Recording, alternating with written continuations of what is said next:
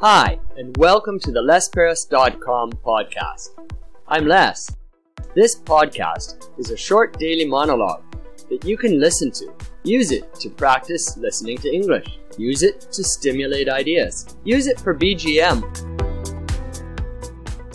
Good morning, and welcome to another edition of the Les Paris podcast. I'm Les Paris. This is episode 10. And after yesterday's talk about coffee, I'm ready for a different subject.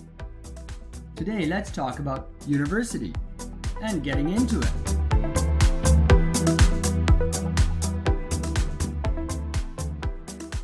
University. For many people, university is the ticket to a higher paying job. And for other people, it's the ticket to a highly rewarding job that they can really get interested in.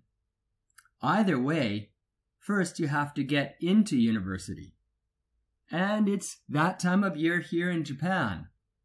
Right now, my son is studying hard for his university entrance exams. Most countries around the world have entrance exams. There might be other requirements to get into the universities. For instance, in Canada, I think you have to have a high school diploma. Other places might ask for references or a personal statement. Aside from that, the tests themselves seem to be standardized. France has standardized exams to get into university across the country. America has the famous SAT exam. But when I got into university, I only wrote one exam. It was the writing test, just to ensure that I had a basic writing competency. After that, they just looked at my high school marks. It was easy for me. Did you graduate from university?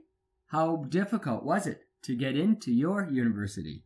Perhaps you're a student and you're thinking about getting into university today. What are the steps you have to take to prepare yourself for entrance into university?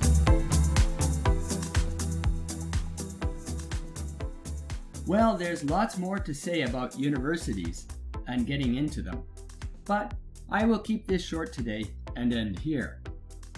Tomorrow's topic is the Loch Ness Monster. Do you believe in monsters?